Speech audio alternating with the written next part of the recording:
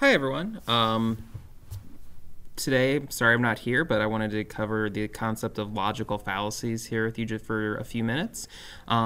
These are something that tie into our unit on persuasion and are things that we should generally probably try to avoid when we're being persuasive in our research persuasive speech.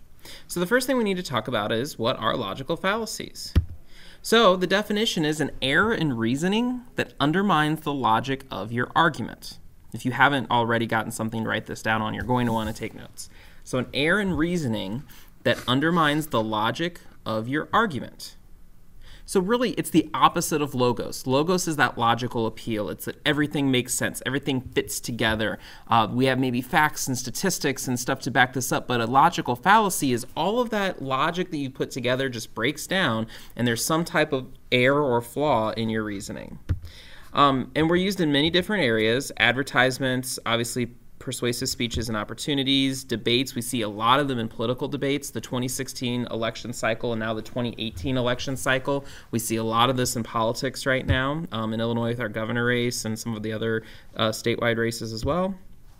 And everyday life, and TV shows. And so everyday life, maybe your parents have said when you've asked them to do something, they'll say, no, why? You ask as a follow-up, and they say, well, because I told you so. Well, as you'll see, that's actually a logical fallacy. So we're going to talk about 10 of them. We could talk about 200 of them, but that seems a little bit like overkill. So we're going to focus on 10 today. So the first is the slippery slope. So if you see here, we have the meme. I kind of have a meme or some type of image on each slide here. Shoots paper into trash can, declares for the NBA draft right after. We often will make jokes that, okay, well, I can shoot a piece of paper into a trash can. That means I must be a good basketball player, and that just isn't right. So slippery slope is a fallacy in which it is suggested that the first reasonable event leads to more unreasonable events until a significant end is reached. So kind of the simple version of it I have here, if A, then B, then C, then eventually Z. So, for example, if I wake up late, I'm going to have a bad day. If I have a bad day, I'm not going to enjoy my lunch. If I don't enjoy my lunch, I'm going to go hungry. If I go hungry, I'm not going to be able to do work. If I can't do work, I'm going to lose my job. If I lose my job, I will end up without a home. This very, I woke up late is the A, and then all these other events happen until this big event happens at the end. So that's slippery slope. The second one is post hoc ergo propter hoc. It's also known as mistaken causality. We'll talk about the meme here in a second. So it really suggests that because an event occurred before another event, the first event must have caused the second. So post hoc ergo propter hoc is actually Latin, and it stands for after this, therefore because of this. After, therefore because of. So looking at the meme here, she was Hannah Montana when Bush was president. Thanks, Obama. Because Miley Cyrus went from being Hannah Montana to Miley Cyrus after President Obama took office, clearly President Obama is to blame for Hannah Montana becoming Miley Cyrus, and that's just not true. That happened as her evolution as a musician. So because B happened, A must have caused B. This can be said for a number of things. If a good example of this is murder rates increase at the same time that ice cream sales increase. Therefore, murder is caused by an increase in ice cream sales. It's just not true. There might be some relationship between the two, probably warmer weather that might, make people a little more on edge and as a result lead to more murders occurring, but ice cream sales are not causing murders, and that's a post hoc ergo propter hoc fallacy. Red herring, as we see this nice little picture of a red herring, I'm here to distract you. It is a deliberate attempt to redirect from the argument at hand to an issue that the speaker can better respond to. So what we're talking about with a red herring is there's some question or something's been raised, and the speaker, instead of addressing that or responding to it, will go off on a completely different tangent. So person one will present argument A. Person 2 will present argument B, and then we don't talk about argument A anymore. We actually see this a lot in politics. We'll see, politicians will like to pivot. So you might ask a candidate about their stance on health care, and they don't want to talk about health care. So instead, they decide to shift to their expertise with the military. And so, it's irrelevant to what's actually at hand, but we see that there still is this redirection of information, of argumentation. The next one is appeal to authority. This is the, parents tell you because we said so. We see this one all the time, and it's pretty simple. It's using someone in an authority position that they may not necessarily be an authority on the facts of the argument as evidence that your argument is true. According to person 1, Y is true, therefore Y is true. Celebrity endorsements, this happens all the time, especially if they're not credible. So, for example, Michael Jordan is absolutely credible to talk about Air Jordans and anything basketball and basketball shoe related because he's a really good basketball player. That being said, Michael Jordan would not be so credible to talk about food necessarily. Now, he's had a restaurant, but it wasn't successful. And when in the 90s, McDonald's actually put together a McJordan sandwich. They let him design the McJordan sandwich, and it was a double hamburger with barbecue sauce and pickles. And while that may have been a tasty sandwich to Michael Jordan, it ultimately didn't sell well to the general populace and eventually was abandoned. And his name behind it couldn't even help the sandwich. So sometimes this can work, but sometimes you have to, it comes back to ethos. Is that person actually credible to talk about what they're talking about? And do they have something to back it up more than just, well, I'm an expert, I'm a celebrity? Hasty generalization. Here's my favorite. There's actually an entire meme series of the logical fallacy ref.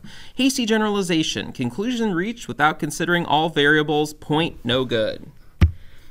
So that's basically what a hasty generalization is. You're looking at a small sample rather than the more accurate representation. So you kind of cherry pick your examples, and you're able to reach this big, large conclusion. So sample S is taken from population P. Sample S is a very small part of population E. The conclusion is drawn from the sample and applied to the population. So, for example, with U-High students, let's say I talked to 3 freshmen, and I talked to them about doing their homework, and I talked to the 3 biggest go-getters in terms of making sure their schoolwork is done on time. Well, they're clearly getting their homework done on time. So then I make an overgeneralization, a hasty generalization, that U-High students are excellent about completing their homework. When, if you talk to the U-High students as a whole, that's probably not always so true. Ad hominem. Once again, we have our logical fallacy ref back here. We have an ad hominem attack. Personal foul attacked the opponent instead of his argument. So that's exactly what that is here, attacking the person making the argument instead of attacking the actual argument. So person 1 is claiming Y. Person 1 is a moron, therefore Y is not true. What we're looking at here is we're not attacking their argument at all. We're just attacking them as a person. Now, there are times in politics where a politician will attack the character or attack some part of the other person where it's not ad hominem. So you have to be careful. It's not always just attacking their opponent. If the attack on the opponent is relevant to the argument, so for example, if you're talking about military experience and you have a general that's debating a former general or former military person that is debating a lifelong politician who's never been in the military, then they can attack that lack of experience as being valid. However, if they say, well, that person woke up on the wrong side of the bed today, that's not the case. So ad hominem, attack on the person instead of their argument. Bandwagon, this is a pretty straightforward one as well. This is an argument that a conclusion is correct or some action should be taken because everyone is doing it. Okay? And so I'm sure you've heard, it comes from the phrase, jump on the bandwagon. This happens in sports all the time. During the NCAA tournament, there are people, and I'll even include myself in on this, that became fans of Loyola Chicago because they were the small mid-major school 11 seed that made it to the championship or made it to the Final Four and made it pretty deep into the tournament. The Cubs have had I know Cub fans that have been lifelong Cubs fans, and as a result of that, they unfortunately, they stuck through it. But when the Cubs got really good all of a sudden, well, now the Cubs, you have many more fans that are popping up and coming out of the woodwork. So that jump on the bandwagon can really be applied across the board. Appeal to tradition. My ancestors ate meat. My ancestors had mullets. Doesn't mean that I'm going to do that too. And, as we see a picture of a person with a mullet. So making an argument that is the conclusion is correct because it is the way we've always done it. And we've been doing it for generations. So as a result of being able to do this for generations, we should keep doing it. A lot of things at UI, I think, are like this. We do class night. We do class night in a certain way because it's the way we've always done it. This certainly might happen in your families. Well, someone says, why don't we do Christmas a little bit differently this year? No, well, we've always done it this way. We've always eaten ham and had scalloped corn or whatever. You have your tradition. And so, we've been doing X for generations. We should keep doing it. Our ancestors thought it was right. Therefore, it is right. We just do it not because we have any reason to keep doing it, but because it's what we've always done, and it's the only thing we really know how to do. The straw man fallacy, this is a little trickier. Illegal use of a straw man argument, attempted deflection of an opponent's argument to a point they weren't defending, so the play is no good. This is substituting a person's actual position or argument with distorted, exaggeration, or misrepresented version of the position of the argument. So you can kind of look at this, but here's really what it comes down to.